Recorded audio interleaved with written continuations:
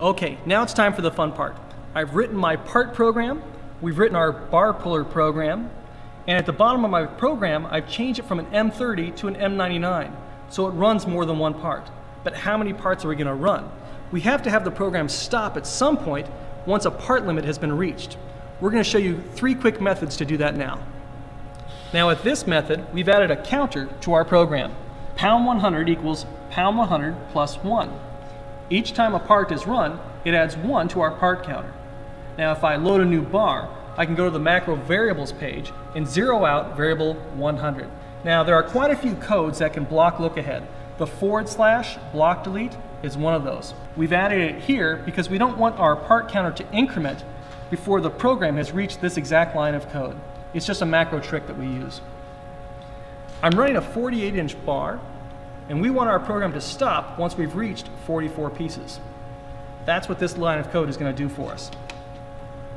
This is macros 101.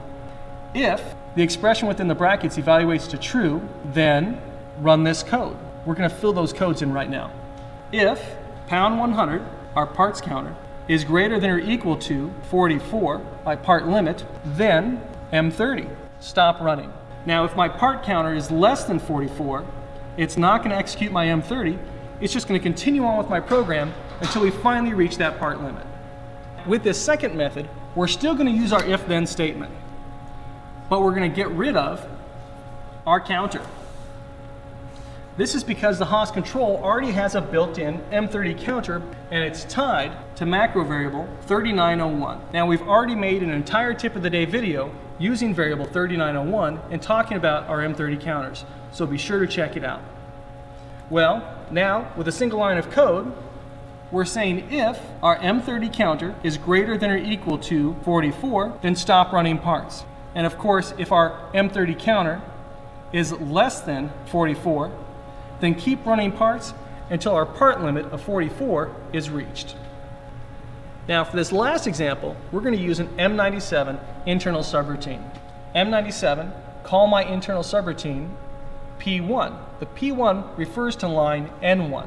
The sub is everything in between the N1 and my M99. It's going to run this subroutine 44 times. It's pretty straightforward. It's a good way to program a bar puller. I prefer the macro method just because if reset is pressed during this program, you're going to lose track of how many parts you've run, and you'll be changing your L value all day. With the M30 counter, or even our pound 100 counter, if reset is pressed, or you start and stop your program, your part count is still good. Now as we finish up, we'd like to leave you with 3 important tips. First off, be sure to follow the instructions that came with your bar puller. Each bar puller is different. Number 2, be sure to support your stock in your spindle. We use the patented Haas spindle liners for this, which support the bar across the entire length of the spindle. Now this gives us the added benefit of being able to run much longer bars. And if you're using a bar puller, that means you can walk away from your machine for a much longer time.